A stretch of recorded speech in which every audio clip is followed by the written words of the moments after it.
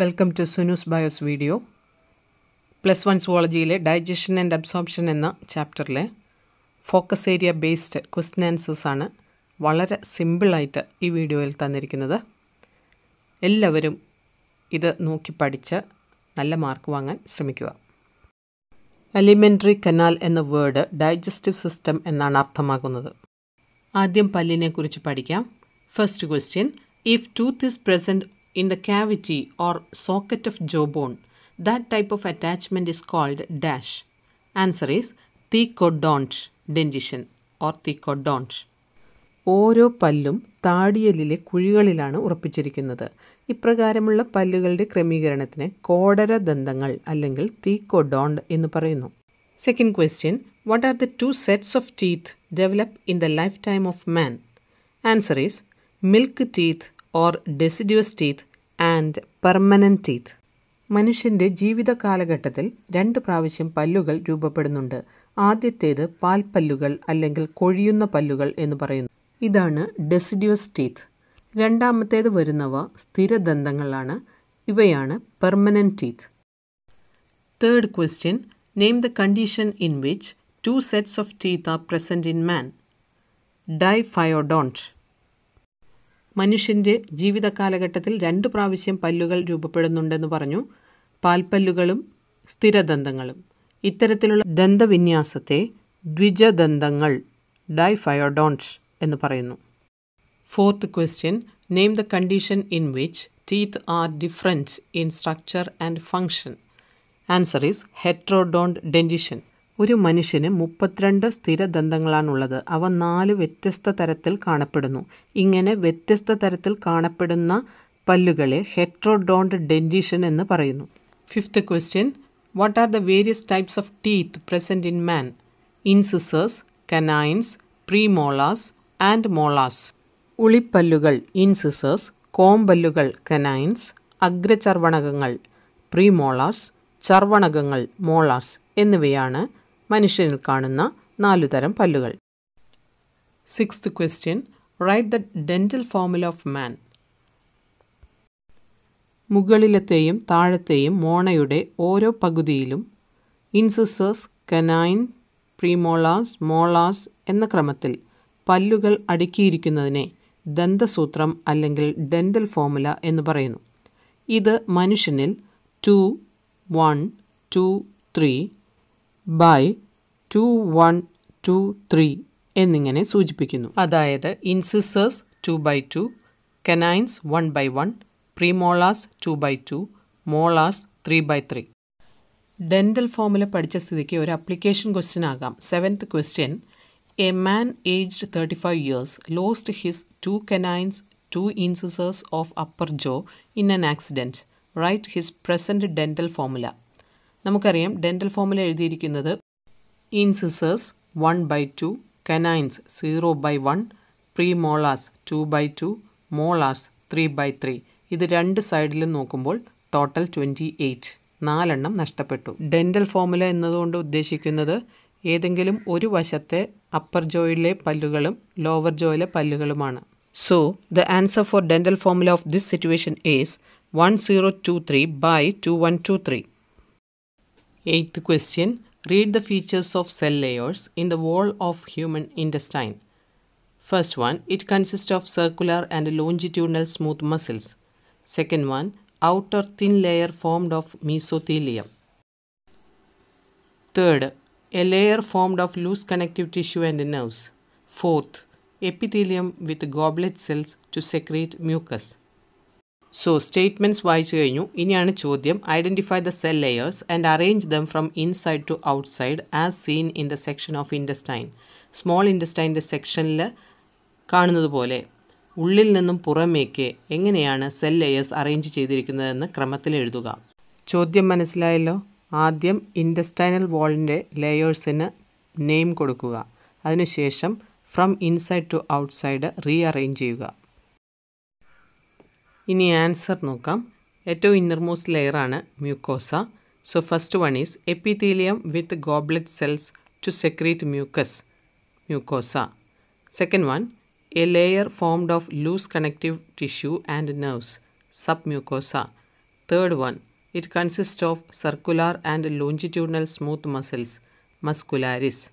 And fourth one, outer thin layer formed of mesothelium, serosa. ഇങ്ങനെ from inside to outside ഓരോ ലെയറിനും പേര് കൊടുത്ത് ക്രമത്തിൽ എഴുതുക. 9th question, observe the following figure. ഒരു ഫിഗർ തന്നിട്ടുണ്ട്. എ ബി സി ലേബലിംഗ് തന്നിട്ടുണ്ട്. Question A, name the figure. B, label the parts A, B, C. Answer for A is diagrammatic representation of transverse section of gut. അന്നപഥത്തിൻ്റെ കുറുകെയുള്ള ഛേദം കാണിക്കുന്ന രേഖാചിത്രം. B, parts identified. A, serosa. B, muscularis. C, mucosa. What is the function of mucus and bicarbonate ions in the digestion of food?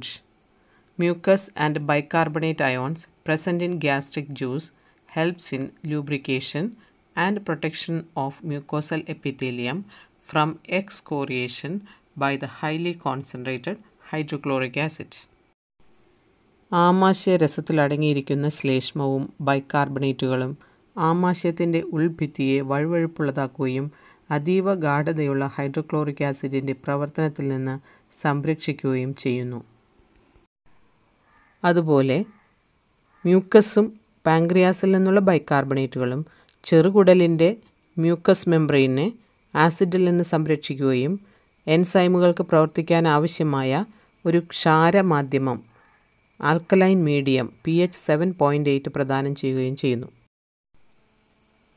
10th question, name the inactive enzymes or proenzymes present in pancreatic juice. Answer is, there are 3 proenzymes in pancreatic juice. 1, trypsinogen. 2, chymotrypsinogen. 3, procarboxypeptidase. Question number 11, what is the function of trypsinogen present in pancreatic juice? Answer is, trypsinogen is converted to active form trypsin by the activity of intestinal enzyme enterokinase. Look at the word equation, trypsinogen to trypsin by enterokinase. Trypsinogen ഒരു inactive എൻസൈമാണ്. അതിനെ active ആക്കുന്നത് എൻട്രോകൈനേസ് എന്ന enzyme കൊണ്ടാണ്. ആക്റ്റീവായ എൻസൈമിൻ്റെ പേരാണ് trypsin. Trypsin converts proteins, proteoses, peptones to dipeptides. Look at the word equation. ഇത് trypsin നേരിട്ട് ചെയ്യുന്ന പ്രവർത്തനമാണ്. ഇതോടൊപ്പം തന്നെ ട്രിപ്സിൻ പാങ്ക്രിയാറ്റിക് ജ്യൂസിലെ മറ്റെല്ലാ രാസാഗ്നികളെയും ഉത്തേജിപ്പിക്കുന്നു. ഉദാഹരണത്തിന് കൈമോട്രിപ്സിനോജനെ കൈമോട്രിപ്സിനും പ്രോകാർബോക്സിപെപ്റ്റിഡേസിനെ കാർബോക്സിപെപ്റ്റിഡേസും ആക്കി മാറ്റുന്നതും ട്രിപ്സിൻ തന്നെയാണ്. അപ്പോൾ അടുത്ത ചോദ്യം അതിനെക്കുറിച്ചാകാം. Next question, what is the function of chymotrypsinogen in pancreatic juice? Chymotrypsinogen is an inactive enzyme. It is converted to chymotrypsin in the presence of enzyme trypsin. So look at the word equation, chymotrypsinogen is converted to chymotrypsin in the presence of an enzyme called trypsin. Now write the function of chymotrypsin. Chymotrypsin converts proteins, proteose and peptones to dipeptides.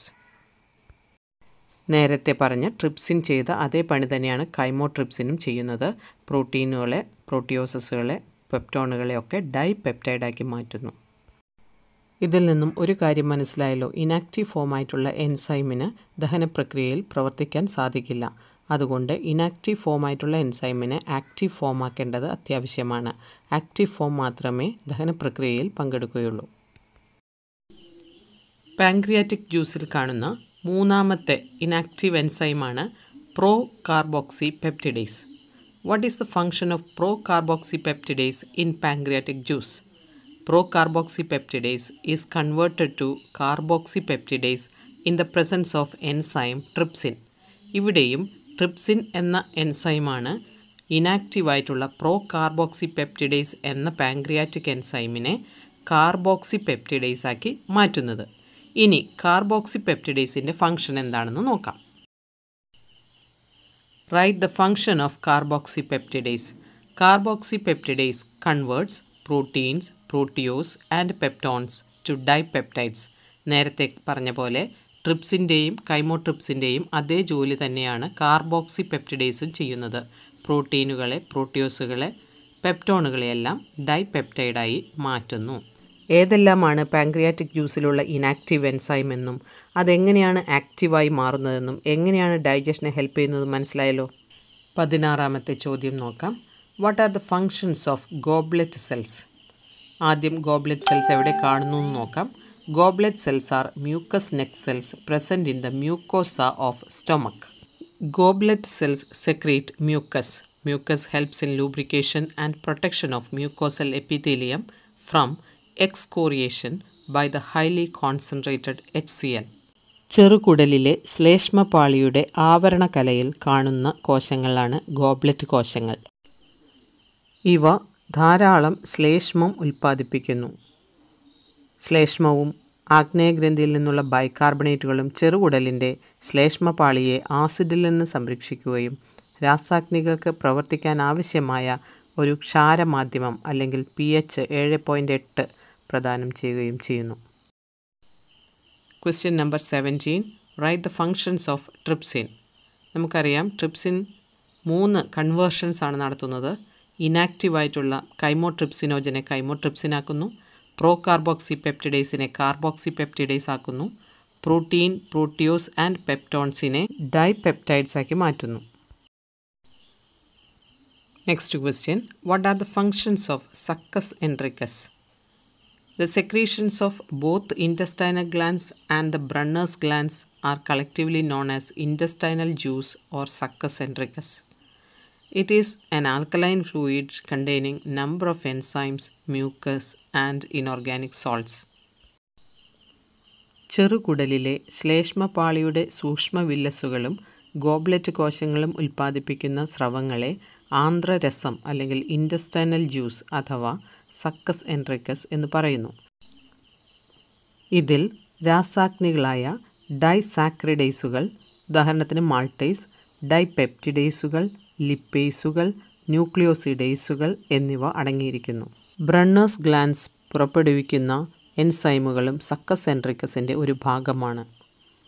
മാത്രമല്ല ചെറുകുടലിൻ്റെ ശ്ലേഷ്മപാളിയെ ആസിഡിൽ നിന്ന് സംരക്ഷിക്കുകയും രാസാഗ്നികൾക്ക് പ്രവർത്തിക്കാൻ ആവശ്യമായ ക്ഷാരമാധ്യമം പ്രദാനം ചെയ്യുകയും ചെയ്യുന്നുണ്ട്. Intestinal juice അല്ലെങ്കിൽ succus entericus എങ്ങനെയാണ് carbohydrate digestion, protein, lipid, nucleic acid എന്നിവയുടെ ഡൈജഷനിൽ പങ്കുവഹിക്കുന്നതെന്ന് നോക്കാം. ആദ്യം ഡൈജഷൻ ഓഫ് കാർബോഹൈഡ്രേറ്റിനു വേണ്ടി സക്കസ് എൻട്രിക്കസിൽ അടങ്ങിയിട്ടുള്ള എൻസൈംസ് ഏതൊക്കെയാണെന്ന് നോക്കാം. മാൾട്ടേസ്, സൂക്രേസ്, ലാക്ടേസ് എന്നിവയാണ്. ഇവ disaccharide എൻസൈമുകളാണ്. Let us see, maltase converts maltose into glucose and glucose. Sucrase converts sucrose to glucose and fructose. In the same way, lactase converts lactose into glucose and galactose. For the digestion of protein, succus entericus contains an enzyme dipeptidase. Dipeptide is converted into amino acid with the help of dipeptidase enzyme. Next, let us see what is the role of succus entericus in the digestion of fat. Intestinal lipase present in the succus entericus converts diglycerides and monoglycerides to fatty acid and glycerol. Next, what is the role of succus entericus in the digestion of nucleic acid? Nucleotidase enzyme present in succus entericus converts nucleotide into nucleoside. In the same way, nucleosidase converts nucleoside into sugar and base. Succus entericusന്റെ role എന്താണെന്ന് മനസ്സിലായല്ലോ. 19th question. Which part of digestive system is affected in jaundice? Answer is liver. Question number 20. Write symptoms of jaundice. The liver is affected in jaundice. Skin and eyes turned yellow due to the deposit of bile pigments. മഞ്ഞപ്പിത്തം അഥവാ jaundice കരളിനെ ബാധിക്കുന്നു. ത്വക്ക്, കണ്ണ് തുടങ്ങിയവ പിത്തരസത്തിലെ വർണ്ണവസ്തുക്കൾ അടിഞ്ഞുകൂടുന്നതിൻ്റെ ഫലമായി മഞ്ഞ നിറമാകുന്നു. Question number 21. What are the various disorders of digestive system? Jaundice, vomiting, diarrhea, constipation, indigestion. Question number 22. Write the symptoms of diarrhea. 1. The abnormal frequency of bowel movement. 2. Increased liquidity of the fecal discharge. 3. Reduces the absorption of food. അസാധാരണവും തുടർച്ചയായും ഉണ്ടാകുന്ന ഉദരചലനങ്ങളും bowel movements എന്ന് പറയും. മലത്തിൽ ജലാംശം കൂടുന്നതുമാണ് വയറിളക്കം അല്ലെങ്കിൽ diarrhoea എന്ന രോഗം. ഇത് ആഹാരപദാർത്ഥങ്ങളുടെ ആഗിരണം കുറയ്ക്കുന്നു. Question number 23. What are the various diseases caused by microorganisms in digestive system? Bacterial or viral infections cause inflammation of the intestinal tract. Infections may caused by parasites of the intestine like tapeworm, roundworm, threadworm, hookworm, pinworm, etc. ചെറുകുടലിൽ സാധാരണ ഉണ്ടാകുന്ന വീങ്ങൽ അല്ലെങ്കിൽ inflammation bacteria, virus തുടങ്ങിയവയുടെ ആക്രമണം കൊണ്ടാണ് ഉണ്ടാകുന്നത്. കുടലിലെ പരാതങ്ങളായ നാടവിര ടേപ്വേം, ഉരുണ്ടവിര റൗണ്ട്വേം, നൂൽവിര ത്രെഡ്വേം, കൊക്കപ്പുഴു ഹുക്ക്വേം, കൃമി പിൻവേം എന്നിവയുടെ ആക്രമണം കൊണ്ടും രോഗങ്ങൾ ഉണ്ടാകാം. Question number 24. What is the symptom of constipation? The fecus are retained within the rectum as the bowel movements occur irregularly. മലം മലാശയത്തിൽ കെട്ടിനിൽക്കുന്നു. ക്രമരഹിതമായ ഉദരചലനങ്ങൾ മൂലമാണ് ഇത് സംഭവിക്കുന്നത്. ഇതിന് മലബന്ധം അല്ലെങ്കിൽ കോൺസ്റ്റിപ്പേഷൻ എന്ന് പറയുന്നു. Question number 25. Which part of central nervous system controls vomiting? Answer. Vomiting is a reflex action controlled by vomit center in the medulla oblongata. Medulla oblongataയിലെ ഉദ്ദീപന കേന്ദ്രമാണ് ഛർദി നിയന്ത്രിക്കുന്നത്. ഇതൊരു റിഫ്ലക്സ് പ്രവർത്തനമാണ്. Question number 26. Which part of alimentary canal secretes enzyme enterokinase? Answer is intestinal wall. Question number 27. Name 2 deficiency diseases caused by lack of proteins in the human body. Marasmus and kwashiorkor. Question number 28. What is PEM? Give 2 examples. PEM is protein energy malnutrition. Examples are marasmus and kwashiorkor. Marasmus is in children.